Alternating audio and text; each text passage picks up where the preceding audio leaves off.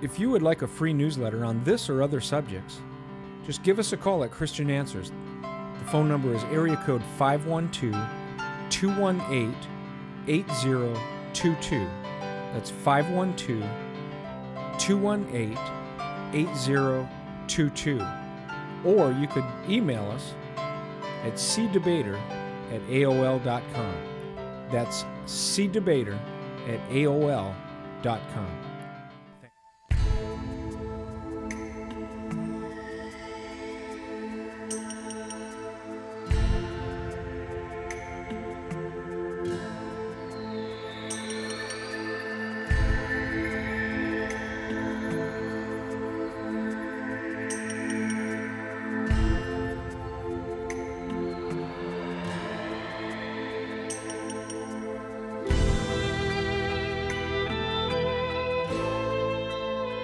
Hello, I'm Larry Wessels, Director of Christian Answers. I want to thank you for joining us today. We have a special program today, and it's going to deal with a subject that's important to all of us. It's a subject that affects all of us in the sense that the religion of Islam is a global religion. And almost no matter where you live in the world, there's probably someone who believes in Islam not too far from where you are. And to deal with this subject, which in these days and times is even more of a concern than in years past, we have a special guest with us today to join us on Christian Answers. That's the name of our program. And we will be dealing with someone who has personal experience in this subject. And our special guest today is the Reverend Salim Masih, a native of Pakistan, born in a small town where he personally experienced persecution from the Muslim population. He was born and raised in Pakistan and lived there for 33 years, worked as an ordained minister in Pakistan, and then relocated to the United States, where he continues his Christian ministry in the Lord's service. Salim Masih was never a Muslim, but was raised in the Christian faith and saw Islamic culture from this personal perspective. And Salim, I'd like to thank you for being here with us, joining us today. Thank you. I appreciate you taking the time and the effort to be here to share in a way, your own personal testimony from personal experience having lived in an Islamic country such as Pakistan. 33 years living there, being born and raised there. I guess there's not too much you haven't seen or know about when it comes to the culture and the living standards and the personal values and the religious beliefs of the population there in Pakistan. So with that said, I would like you to for our Western audience, which is mainly the type of people that are watching these shows here in America anyway, could you kind of give us a little idea of what it's like? You personally have never been a Muslim. You were born and raised as a Christian in the Christian faith.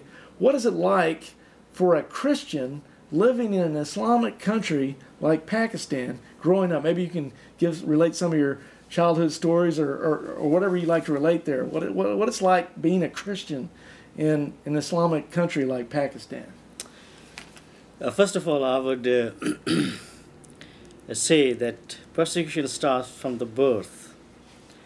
When I say from birth, I try to back up that statement by saying when a woman gets pregnant, she's being chased by Muslim men.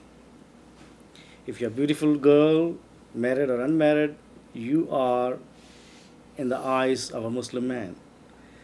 And like when I say I was suffering persecution from my birth because my mother, as far as I remember, good-looking, fair lady, she was being persecuted for her beauty. Not because she was beautiful, because she was Christian, she had no power. She could not defend herself. And persecution starts right from the birth. So you're saying that a Christian woman, not a Muslim woman, but a Christian woman who is pregnant, and you're saying that Muslim men, knowing that, well, they can't get her pregnant because she's already pregnant, then look at her as something of a sexual desire for them to fulfill themselves upon. Yeah, it's an object of sex for them. But can they really? I mean, at least in this American culture, there's a lot of, lust of the eyes, as the scripture talks about. Guys are always looking over women and thinking those kinds of thoughts. But when you talk about the persecution here in a place like Pakistan, an Islamic country, unlike America where guys can look but not touch, are you saying that they go beyond that situation? Yes, they can go beyond that and do go beyond it by raping them. Okay, so you're talking about actual rape? Yes. But now aren't there laws against rape in Pakistan? But nobody follows those laws, especially when you're a minority and Christian. There's no law that defends you. For example, if you are raped and you go to the police for the defense or for your protection, they will do it to you. So that's one side of the story. The second side is that the honor of the family in the culture, the woman, especially the young woman, does not go and complain because that's against the honor of the family. So she keeps quiet. So she's frightened personally and as a culture, and secondly as a religious persecution. She's afraid to go to the police and tell the story that she has been raped or forced into sex. Will go against her because they will say, oh, you had a sex, so you are the criminal, according to the Islamic understanding. And this is part of the Islamic culture where Christians are second-class citizens with no real power or rights. Yes. But if it was a Muslim woman that was raped, suddenly the full authority of the police would be going after the culprit. Culprit, yes. So are you saying this is something prevalent, or it just happens here or there? Or Well, this is prevalent everywhere, all east, west, north, south of Pakistan. And there are so many stories that are not even told. I, being a pastor in my country, have so many stories. The mothers of these girls come to me and cry to me what they have gone through it. Okay, because you were a minister in Pakistan, a Christian minister. And so people naturally come to ministers for counseling, advice, a word from the Lord. And help. And so during your years of service there in Pakistan, you had quite a few women come to you and tell you that they had been raped. Yes, definitely. And we could not do anything except to help them to grieve and go through that process and pray about it. And that's all we could do because we are afraid to go to the police. So they're just kind of, really all they can go to is a man with the Word of God and get counseling, because the law enforcement agencies aren't going to help them in this case. And you're saying most of these people were just pregnant women, or does this happen to non-pregnant women? Oh, non-pregnant women as well, young girls. And according to the Islamic Sharia, if a woman becomes a Muslim, if she's married, her marriage is dissolved automatically. So many times they abduct the young girls from the school or from village where they live, or city or a town, and force them to become Muslim. Now, I'm not saying every Muslim does that, but in many cases it has happened. And I have the report from done by the CIA, World Fact Book 2001, in which proves that many cases are happening where woman is forced into Islam, and they have abducted the girls, young girls, married women, and forced them to have sex. Now, in Pakistan, what is the percentage of Muslims, whichever group it might be, either Sufis or Sunnis or Shiites or whatever, compared to Christians? What is the percentage about, or an estimate maybe, of how many Christians? 97.6 or 97% are Muslim population. This is majority Sunni Muslims, Mhm. and which out of which about 80% population of Muslims are Sunnis and 20% are Shiite Muslims. See, Yeah, and then about 2% or so are Christians. yeah, 2% Christians and 1.7% are Hindus.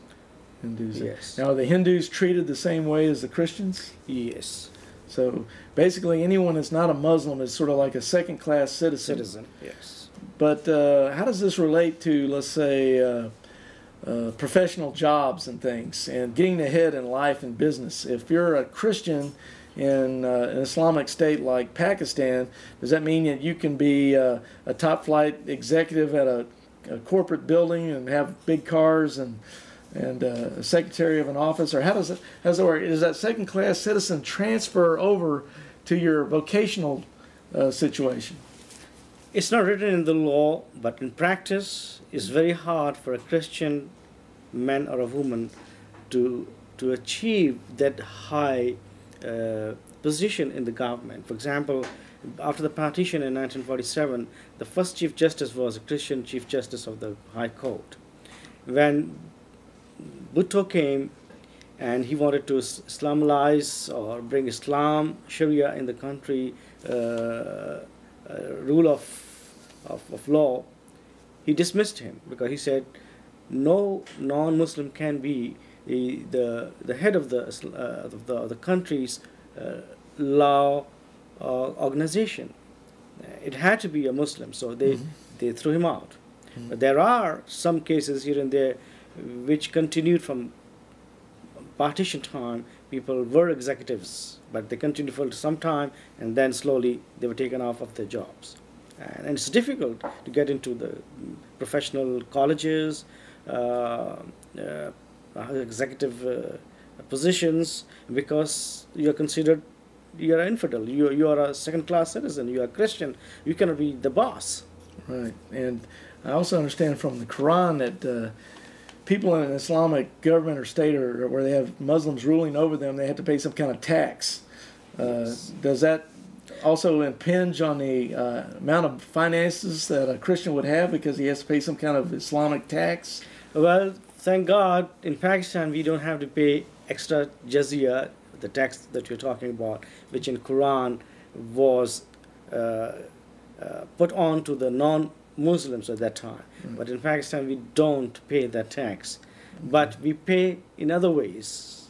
The way I was describing that, not getting good jobs, it's difficult to get good jobs, or admissions in the professional colleges and universities, and in government executive jobs is difficult. You will see here and there very few that you can count on your finger, but they had some political connections, and that's how they got into that positions. I got you. So, if you're, let's start kind of early then. Let's say you're in a Christian family, and they probably don't have the top kind of jobs, maybe more the menial jobs of society, since they're second-class citizens. That's usually what happens in that case. But what is the situation, let's say, for a kid who's coming from a Christian family and he goes to the public school? What's it like for a Christian going to, let's say, you're going to elementary school or something? Do you have any experiences to relate there? Is there any persecution there, or is everybody just friendly? Very strongly. My first 5 years was in a Christian school, and then the high school, we call it from grade 6 to grade 10, which is, we call it 10 high school, and that I attended a public school. And I experienced very difficult times of my life. And I could not believe that how you can be mistreated or treated as you're not a human being. For example, I could not eat and drink in the same place, in the same vessels where Muslim kids could eat and drink. I was afraid to drink, because if I do, they'll beat me up, or they'll throw things on me. I used to beaten up so many times because I was Christian and they wanted me to be a Muslim. So they would violently attack you, trying to get you to convert to Islam. Yes. And so many times, there was one kid in my class, he continued with me 3 years, grade 6, 7, and 8. He used to spit on me, on my face. And he says, "Oh, you dirty Christian, I don't like to sit with me." And he used to spit on my face. And I used to cry and go and tell my daddy. And my dad used to say, "Oh, what can we do? We are powerless. We just have to pray for them. And that's all we can do. If we fight or if we complain, you'll be thrown out of the school and you'll lose your education. And I don't want that to happen to you." Mm-hmm. And I used to cry and cry and cry. And I think that persecution that I went through made me what I am right now. Maybe God allowed that thing happen to me. But that persecution has stayed with me. It is still with me. And I suffer. I cry many times, even now, when I think of my childhood. I remember one day, and we didn't have electricity at that time in my house, and I was lying under the tree to rest in the afternoon, and a neighbor Muslim came and he said, and shook me up and woke me up and slapped me and said, "While you're lying, facing your feet towards the Mecca, because as a Muslim or non-Muslim, you're not supposed to sleep your feet towards Mecca." And he beat me up. I mean, this kind of experiences, it has stuck with me. I still remember very vividly how he woke me up from my sleep and beat me up because I was sleeping, my feet facing towards Mecca. But when you were at school, when you were handing out Christian tracts and preaching the gospel at the school, they let you do that, right? There's no law against preaching Christianity at a Muslim school, is there? Oh, there is. I couldn't speak about Christianity. My name itself was a witness to them. They knew I was Christian, but I could not talk about Christ. I could not talk about my religion. I was not allowed to take Christian literature with me to my school, whereas I had to study Islam or Islamiyat, and which I now appreciate that I did because it has helped me to know Islam more. Yeah, because you understand what they're thinking and what's going through their mind. Yes. So you're saying that if you had, let's say you're going to school one day and you take your Bible and you try to tell someone about Jesus Christ from the Bible perspective, what would have been the consequence of that? Oh, I can only imagine. I can only imagine. I know, even being Christian, they used to beat me up if I preached the gospel. I don't know. I won't live, I think. I won't be living by now. You might have experienced in Acts chapter 7 with the Stephen. Yes, it's possible. It was a very dangerous situation. Yes, very dangerous situation. It reminds me of what Jesus said in Matthew chapter 7. He said, "Don't cast the pearls of the gospel before the swine of unbelief, because they might turn and rend you." Yes. Exactly. And I can see that could be a very real possibility. So in Pakistan, is it against the law to preach Christianity on the streets or in the public places? Yes. So you can get thrown in jail. Yes. And then in jail, you might get beaten up there. Well, or worse. A new law that they passed is called Sharia Law 295C. It's called blasphemy law. And I want to read something about it, what it means. They just did it in 80s. They passed this one in 80s. Conversion are not illegal, but proselytizing among Muslims is prohibited. That's how they interpret that law. So proselytizing is prohibited. Yes. You can't do it at all. No. But do they tell you what the consequences are? Yes. They say all Pakistani citizens are subject to a form of Sharia law which was introduced in 1991. These laws are based on Islamic laws and are not supposed to apply to non-Muslims. Despite this fact, these laws have been applied in dispute between Muslims and non-Muslims. And there are so many examples I can read to you that how this law has been applied and how many people have been killed and they're in jail. Do you have one example here? Yes, I have a lot of examples I have here. Yeah, let's hear a couple of them. Okay. If you want to know, it's called a law currently known the book section 295C of the Penal Code applies a death sentence to anyone who defiles the name of the Prophet Muhammad. This law only requires the testimony of 4 Muslims for a conviction. It laws like this, as the lack of proper law enforcement that encourages an environments where Muslims feel free to use intimidation and violence against religious minorities for personal gain, as illustrated above, which I said, how they can use against personal reasons and put you into trouble. Sometimes you are killed in the jail while you are waiting for the trial. Well, it almost sounds like if they just need 4 Muslims to testify against you, you could have a gang and they could just falsely accuse you of something, and you could be convicted and lose everything, and they might be able to gain something out of it. Yes, sure. For example, I'll read a couple of examples from what I have in front of me. This report done by the Christian group called International Christian Concerns, and it is about the persecution of all the Christians in all over the world, but especially in Pakistan, that I'm going to read. And they have a website, looks like, yes. persecution.org. Yes, International Christian Concern. And the source they have is CIA World Fact Book 2001. January 13, 2002, a bomb exploded inside a Christian church at G/8 Christian colony in Islamabad.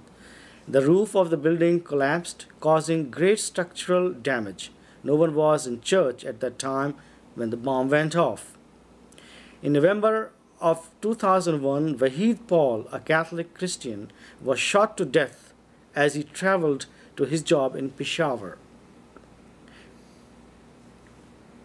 And you just have a long list. I have a long list of. Read and read and I read. can read and read. It's 9 pages, and I can give it to you in detail by number.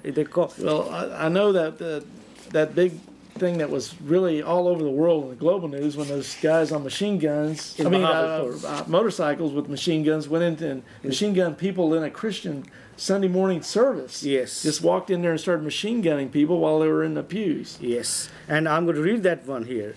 He says, the incident that happened was October 28th, 2001.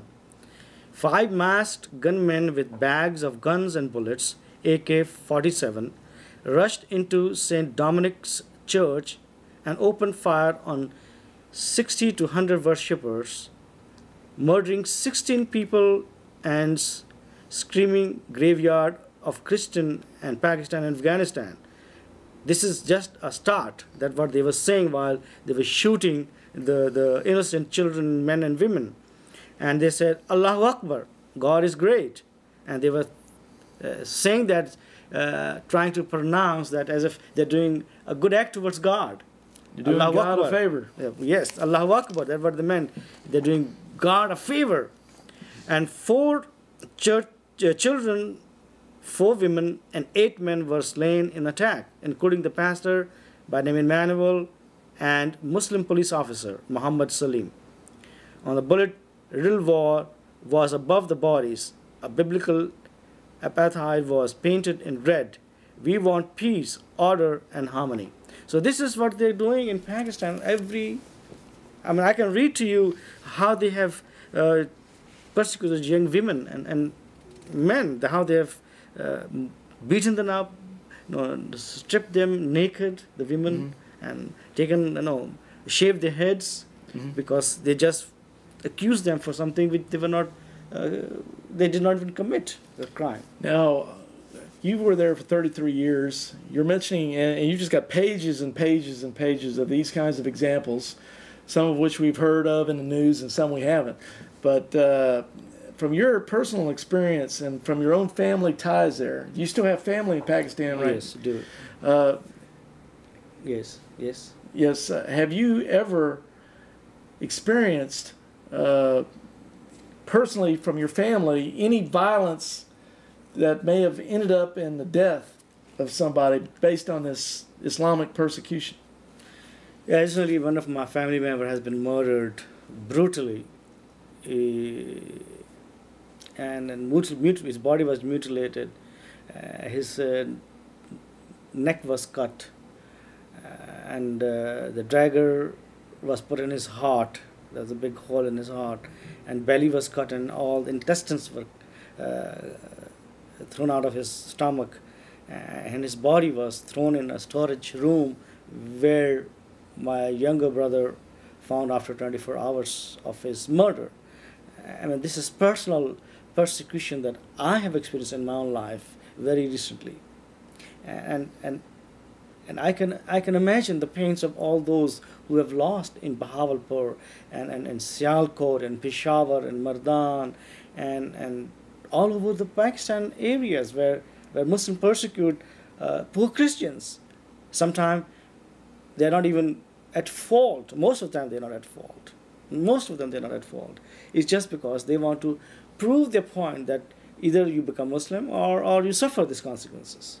So you're saying in this case where you lost a personal family member, it was mainly because the Muslims killed him because he was a Christian. Yes. And they wanted him to convert. No, it's because he was doing good for the poor Muslims there. And they interpreted as if he was trying to convert them, which he did not. For so many years he was helping the poor and outcast of the country, which were Muslims, not Christians. Mm-hmm. And they construed that as a threat because he's helping people. Yes. And they're thinking, okay, he's helping these poor folks, and they're going to convert to Christianity because of his example. Yes. And so they felt they better do God a favor by killing him off. Because he's an infidel and is doing something against Islam. And now, do you have any other personal examples of maybe relatives that might have been affected by this? Well, my wife's cousin a couple of years ago was brutally murdered. They could not find his body for 5 days. Young man, in 20s, I think. His body was cut into pieces. I don't know how many pieces, I don't even remember. And put in a plastic bag and thrown in a garbage dumpster. And they kept looking, and one day somebody said there's some body found, and they went and looked, and it was him, because the way they recognized him was his tooth was broken, and that's how they found out that it was him after 5 days. So my wife's side, they have lost a cousin who was brutally murdered. His own brother was shot some time ago in the stomach. He was beaten up so many times because he was trying to protect the Christian youth. And it's anytime something happens, his brother is taken to the jail. And they ask money. They lost, my wife has lost their homes, all the bank money, they had a car at home. The whole family is distorted. The father died because of the pains, that all that money that he made, and he lost in this because the police brutality. Because police comes and picks this guy up and say, okay, now you are culprit, because since you are part of the gang, they involve him in some kind of gang, is to make money out of you, because that's another thing that they do to the Christians. They catch them and take them to the police station, beat them up, and then they demand money from the parents. And because they love the children so much, the parents have to borrow money or sell whatever they have, give the money to the police so that they can have the child back. Mm-hmm. And my wife has suffered so much, just like me. Man, it's hard to imagine from over here where we're talking right now, this kind of persecution is going on. Because when we watch the news, and even what I'm hearing now, it's almost like a mantra. Islam is peace. I hear it from the politicians. Mm-hmm. I hear it from different religious leaders. I hear Islam is peace, and we're loving people, and all these types of things. But it doesn't sound like that from what you're telling me here from a personal perspective of Pakistan.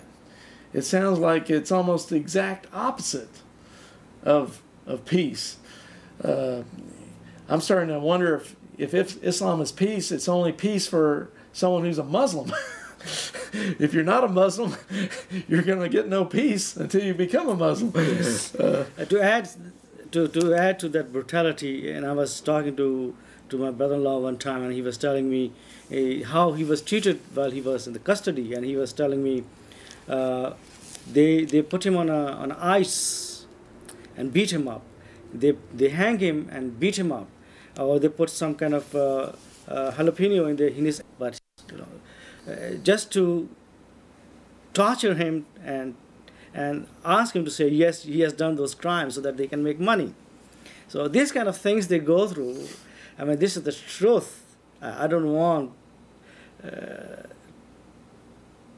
It hurts me to speak about it, because what he told me, what he went through, and what my brother told me, my younger brother, when he saw my brother's body, I feel like crying. How brutal these people are, just because you are Christian and you're powerless and you have no political strength and you have no economic strength that you can fight with these Muslim groups or organizations or individuals. In this case, my baby brother was robbed. He had a small business in the middle of the city, middle of the day. The two gunmen came. They beat him up, and his partner. They were both Christians. There were other people there in the whole building. There are how many hundreds of shops, and the business that he's running, they're in the two shops of the same kind of business. They did not rob them.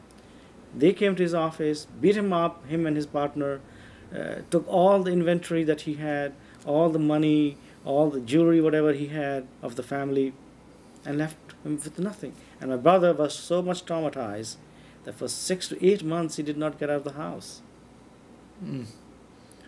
Just a traumatic experience that's difficult to overcome. So when you were looking at Pakistan, we're looking at this Islamic presence and this second-class citizenship thrown on the Christians and Hindus and anyone else. In fact, it reminds me of how I've read in newspaper reports how Hindus and Muslims are fighting and killing each other in different places around the world.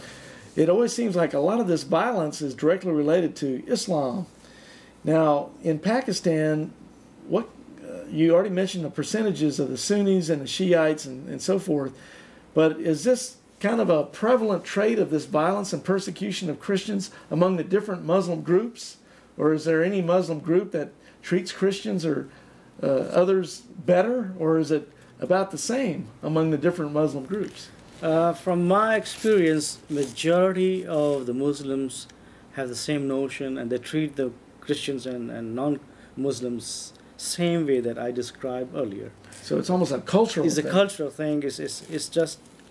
of course, there are always individuals here and there who are sympathetic to, or some percentage who are sympathetic to Christians, because Christians run institutions, education institutions, and hospitals, and the ones who go to which is 3%, I would call 2 to 3% of population from our country who intend or wish to go to this English medium schools, we call it. And they are the ones who are sympathetic somewhat to the Christians because of advantages they have, going to in English medium schools, and after that coming to the West for education. So that's why they're sympathetic, not because they love Christianity or Christians, because they love to have those Christians who are providing those advantages for them. I see. So what I guess we can basically surmise from all this terrible persecution and the stories you brought up and your personal experience here is this is a direct result of the Islamic religion. These people are getting these attitudes about beating you up, persecuting you, killing people, trying to get you to convert to Islam. That is coming directly from the Islamic religious writings. It's not just something that these people made up on their own. It's something that they are getting from the Islamic teachings themselves. Sure. And for our viewers, would you like to mention any of these Islamic teachings that may go along these lines? Well, if you really look in the Quran, they usually, Islam cannot live with other religion. That's for sure, because Christianity and Islam cannot live in peace. If we see the history of our human society after Islam came into being, wherever Islam went, they always either ask you to become Muslim or pay jizya, a tax that non-Muslim had to pay to have a right to live in that area. So to back up my statement, it's all in the Quran. Muhammad said that you have to either become Muslim or pay jizya. This is what I think is very important to know to the audience, because many times we hear that Islam is a peaceful religion and is the same God that we believe in, Islam believes in. But I think the understanding of God in Christianity is completely different than the understanding of God in Islam. Well, just hearing all that you've related so far, especially from personal experience, how people are spitting in your face, killing, mutilating, attacking for they kick you and for just because your feet are pointed towards Mecca or something. This is so alien to what we find in the Bible. The Yes. Bible, Old Testament, New Testament, says we're to love our enemies, Yes. and treat those that despitefully use us in a nice manner. The code of ethics, Yes. and morality is so different from what you find in Islam. You almost wonder, how could it be the same God? How could the God that's saying one thing here in the Bible is saying to do something so completely different in this other religious book? And just for a quick reference here, while you were talking there, I pulled out my Quran and Yes. I found a reference in Surah chapter 8, verse 60.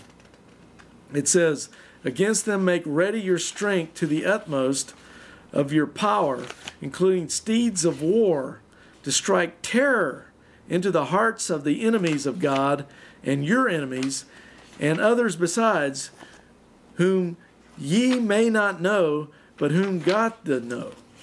And it goes on to say in Surah 9, verse 5, "But when the forbidden months are past, then fight and slay the pagans wherever you find them, and seize them, beleaguer them, and lie in wait for them in every stratagem of war.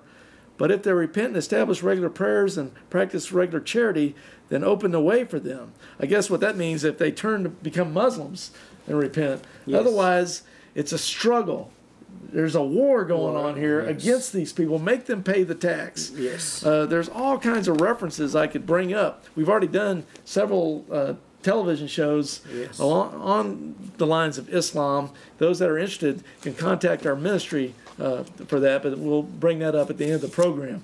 Okay. But anyway, Reverend, what were you going to say about this Islamic concept? Of why they persecute us. That's what I'm trying to bring out. This can a Muslim live peacefully with a non-Muslim? And that's the struggle all the Muslims have, not only in Pakistan but all over the world. Because, as Brother Larry has said it from the Quran, that there's no peace. The meaning of Islam is submission. You submit to the will of God, and will of the God, according to Islamic understanding, is to make the whole world Islamic. Because Islam is a religion, according to them, which contains all the best laws and rules to how to live on this earth. And that's why they want to make the whole world Muslim. And if your neighbor in my part of the world, and if you're a neighbor of a Muslim, if you're not Muslim, they want you to be Muslim, so that they will do a favor to God by making you Muslim, by force, by persecution, by denying your rights or dignity. In other words, it's all right to use different forms of coercion Yes, to make you become a Muslim. yes. But why aren't we hearing this in our Western news media or our politicians? Is this just, let me put it this way, Yes. is this just a limited example? I mean, here we have Pakistan, that's where you're from, 33 years in Pakistan, you have Yes. relatives and everything still there. Is this something that just is only happening in Pakistan? We don't really see this kind of thing happening anywhere else where Islam is. It's just something restricted to your neck of the woods. Is that an accurate statement? I think wherever the Islamic world is like Indonesia, what's happening in Indonesia, Mm-hmm. what is happening in the Philippines, what is happening in Malaysia. So wherever the Muslims are, it is very difficult. Like, for example, in America, any Muslim who comes into America, he, by the law, he has a right to have his religion, what kind of food he wants to eat, what kind of practices he wants to have, what kind of values he wants to practice. You are free to do it as long as you're not interfering with others or not going against the law. You can build your mosque, you can build your religious schools, you have so many big universities here. But in Pakistan, you cannot even do all those things unless you get special permission from the government or from the local authority. Mm-hmm. Now, when I look at the passages in the Quran, and I'd like you to comment on this, there's references like this all over the place, but in Surah 9:30, and that's page 448 in my Yusuf Ali translation of the Holy Quran, it says, Jews and Christians are cursed. Now, why would Muhammad say something like that? Or when I talk to Muslims sometimes, they get defensive. And they say, well, that doesn't really mean they're cursed. That's something that maybe back then they might have thought that, but nowadays we don't really go along with that. That doesn't mean that at all. But from your understanding of, and you even went to Islamic schools that were teaching you Islamic teachings. Yes. How would you interpret Jews and Christians are cursed? The way it is written, exactly the way it is written and said. Because that's what I was told all the time in my high school years, that I'm cursed. I'm kafir. Kafir is infidel. The kafir means is infidel. And the connotation of kafir is you are a dirty person. You are unclean person unless you become Muslim. And that's exactly what it means, cursed. Kafir means you're a cursed person. So when you're cursed, that means you can be treated like dirt. Dirt, yeah, because you are dirt. And so whenever a country gets taken over by Muslim authorities or whatever that are believing what this book says, then things can start to get very uncomfortable for non-Muslim minorities. And we don't really hear that much these days. I'm going to read some from the Quran. I have excerpts from the Quran. Surah 8 and verse 16 says, strike terror into the hearts of the enemies of Allah, and your enemy means Prophet Muhammad's enemy. Yeah, that's what I just read a while ago. Yeah, and then I'm going to continue in Surah 9, verse 14 says, fight, which means kill them, which means non-Muslims. And Allah will punish, torment them by your hands. Cover them with shame.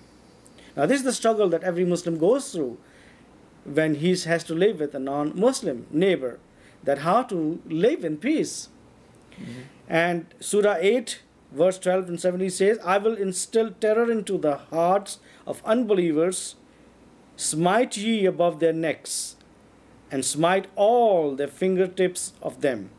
It is not ye who slew them, it was Allah who did it. So that's the struggle Muslim has to go through.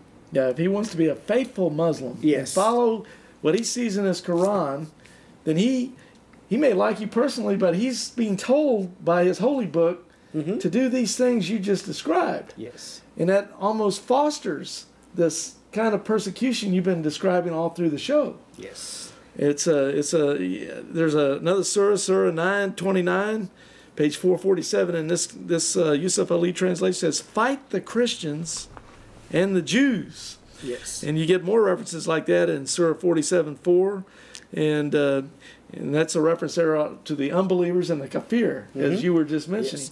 You fight them, you slay them, you battle them, you strike terror in their hearts, you put them to shame, Yes. and all these And things. put a heavy burden of tax, jizya, in Prophet Muhammad's time. Because of that submission, they want you in submission Yes. underneath them. Yes. I guess the human bill of rights here in America wouldn't really apply in a Muslim fundamentalist state, where every man has equal rights in the sight of God. It doesn't really work out that way. Well, sometime it can be on the paper, but practice could be different, which is which is happening in Pakistan. I see. Yes, they might have in the paper, but in practice, is nil. Right. And that's why, like when now in Pakistan, we have separate electorates. That means I, as a Christian, cannot elect a Muslim leader. I have to elect only a Christian leader. So the Muslim electoral person, a person who wants to be the minister, he can ignore me and ignore my rights because he doesn't need my vote. Now this proves the second-class citizen. I can only vote or elect a Christian member who has very little authority.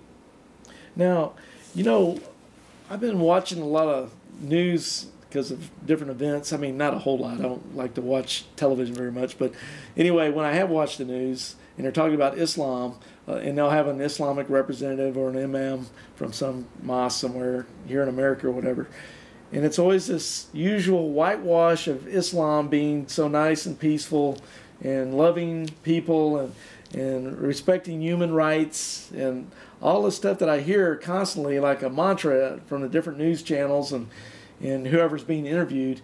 But there is one Quranic verse they bring up, and I'd like you to talk about it. I'll probably talk about it myself too. But in Surah 2:256, it says, "Let there be no compulsion in religion." And I don't see that much news, but it's like I hear them saying that one little verse again and again and again, and yet I never hear them say any of these other things that we've been mentioning, and we're only mentioning a few of them. Now, what do you have to say? You probably heard this too. Let there be no compulsion in religion. Yes. So, but there are many ways of forcing people. mm-hmm. Now, for example, denying their rights as a human. Mm-hmm. Denying education in their institutions, denying freedom of religion, denying their right to have good jobs in the governments. Now, these all you are forcing people to go towards where you want. So, in other words, when they quote that verse, they interpret it in such a way as where they're still doing what you're talking about. Yes. But it sounds good for PR purposes. PR people, yes. When they're trying to tell you, especially Westerners over here who don't have a Clue. They don't have a clue. Yes. The kind of persecution and terrible living conditions you're talking about for minorities in an Islamic state such as Pakistan. Now, I understand there's more secularized states like Turkey that aren't exactly like that, but we're talking about Islamic governments in countries that really take this Quran a lot more serious, and they use the Sharia and the Hadiths to back up their laws, and they really get into it. So that compulsion thing is just one out of many other things that they don't speak of. They just use this one words to prove their points and calm down the situation. Right, in the West, because they know most Westerners are ignorant. Yes. They're ignorant about what we're talking about here. They don't know Islam, they don't know Quran, they don't know Hadith or Sunnah or Sharia.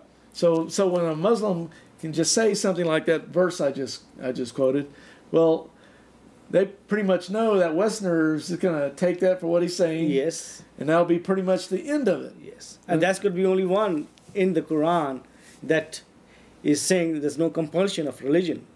The rest, if you read in Quran, there's so many ways. Oh yeah, in the Quran, I think in some cases Muhammad would give you 3 choices. Yes, yes, exactly. He gave you 3 choices. 3 choices, yes. And you had to pick one of them. Yes. Either convert, or pay the tax, Or die. or die. Yes.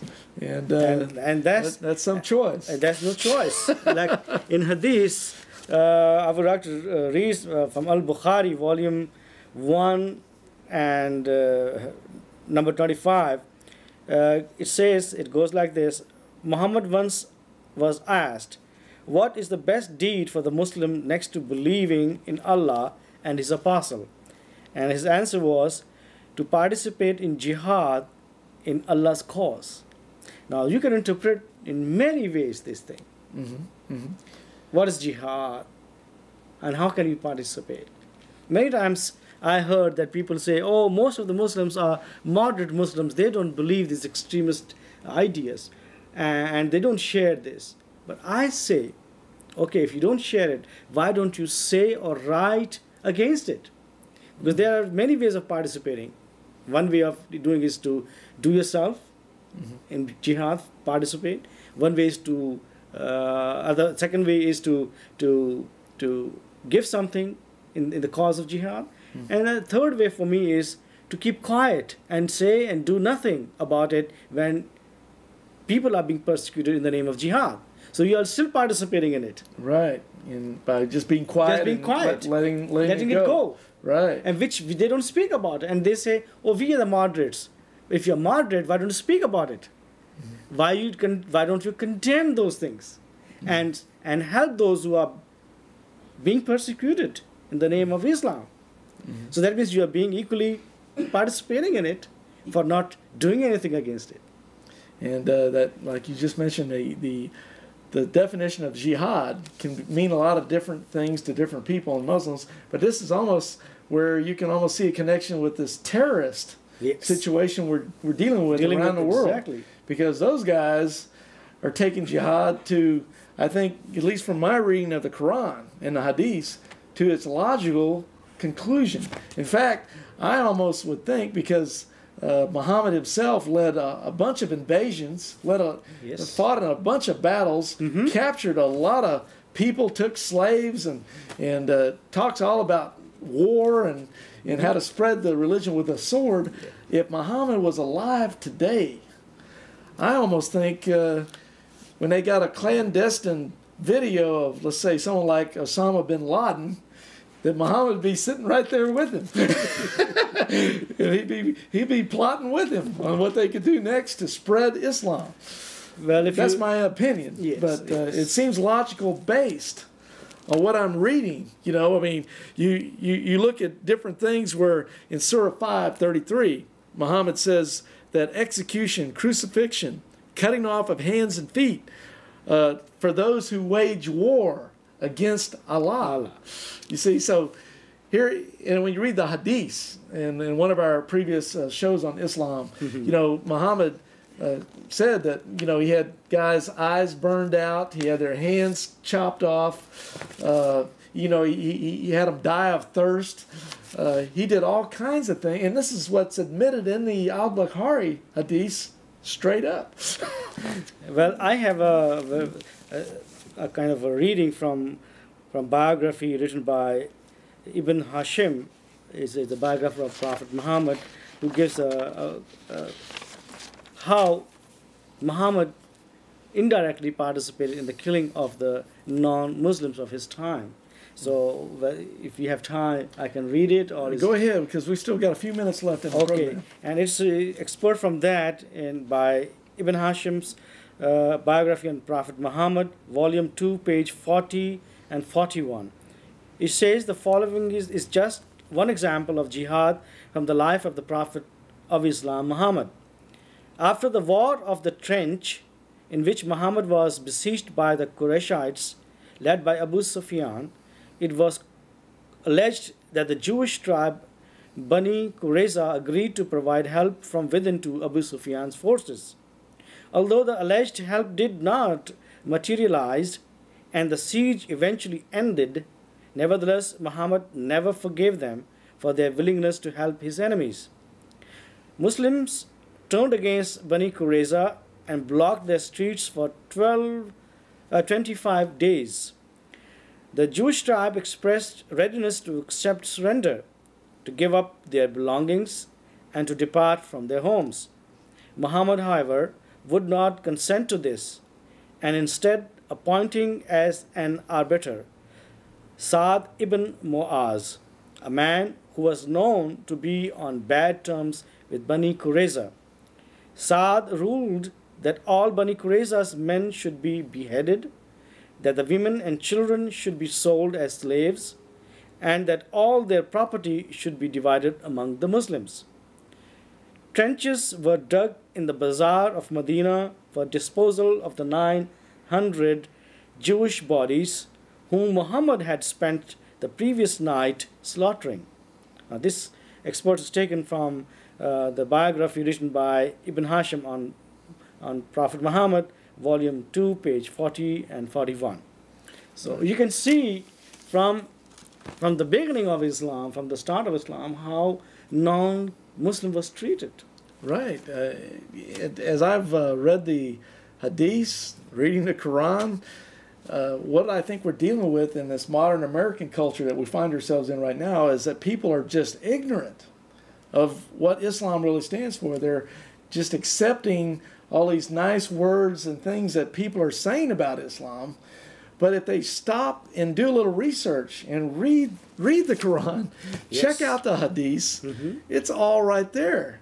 I'm sure if I was trying in Muhammad's time, the great prophet Muhammad, and Brother Salim and me were trying to do this kind of stuff with Muhammad around, I'm sure he wouldn't just have us beheaded. We'd be no telling what he would have done to us first. According to Hadith, he might have done a number of things to us before he even killed us. Kill us, yes, that's right. Torture us of all kinds of things. yes.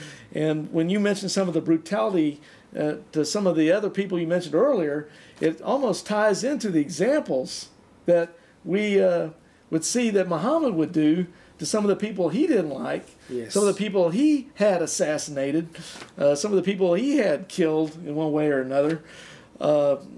It all starts to make sense when you look at terrorists around the world, for instance, and a lot of them it's not a coincidence that they're Muslims. Yes.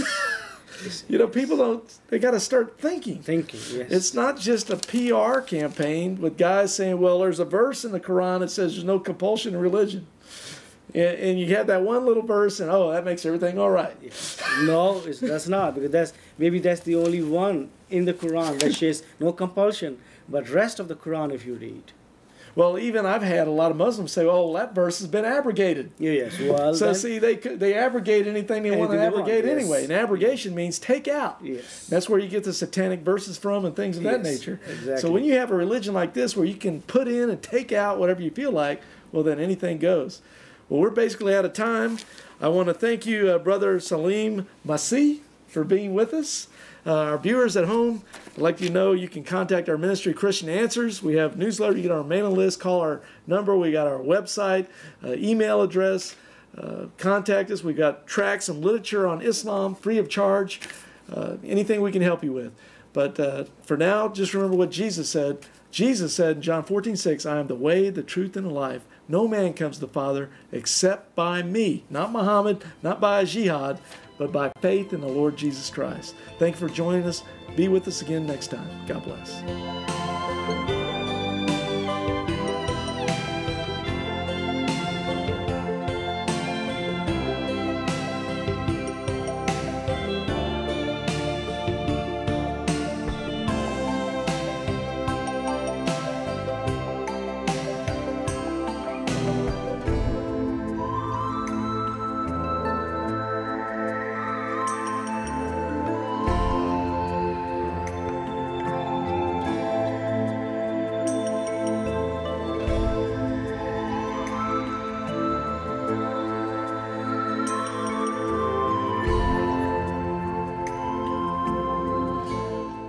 Check out our websites. BibleQuery.org. This site answers 7,700 Bible questions. HistoryCart.com. This site reveals early church history and doctrine proving Roman Catholicism is not historically or doctrinally viable. MuslimHope.com. This site is a classic refutation of Islam, a counterfeit religion created by Muhammad. Free newsletters are also available.